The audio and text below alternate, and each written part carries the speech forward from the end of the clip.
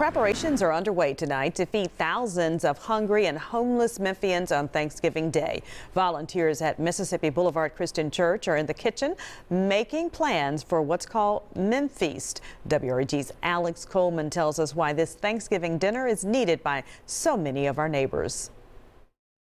It's good in these times just to show that the church is compassionate. Inside Mississippi Boulevard Christian Church, compassion is on full display on this assembly line of volunteers busy cooking a massive-style Thanksgiving Day feast, or in Memphis, a MemFeast for the hungry and homeless. Brian Harris is one of the organizers. We're feeding 5,000 people over 9 various locations. And again, Mississippi Boulevard will be the hub location once again as we serve Memphians, not just homeless, but hungry. For our community. Smoked turkeys are being sliced and green beans are being rinsed. There are just a couple of things on the menu. We're going to be serving smoked turkey.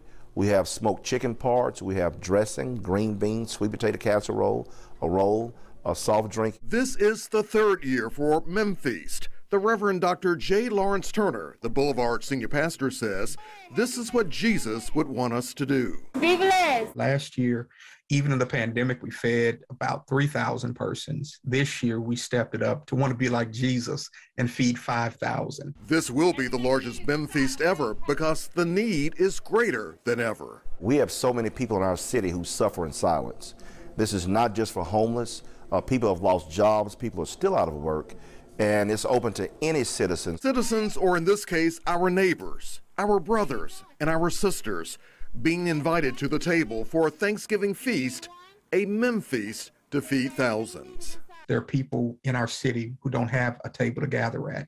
And if they did, they wouldn't have anything to put on it. And we want to make sure that they are sought after, that they're fed, and that they know that they are loved. Alex Coleman, WREG TV, News Channel 3. Meeting a big need in this community. Several other churches and businesses are also teaming up for MemFeast. The meals will be served from 10:30 a.m. until 1 p.m. on Thanksgiving Day at Mississippi Boulevard Christian Church and several other locations, which you can find on WREG.com.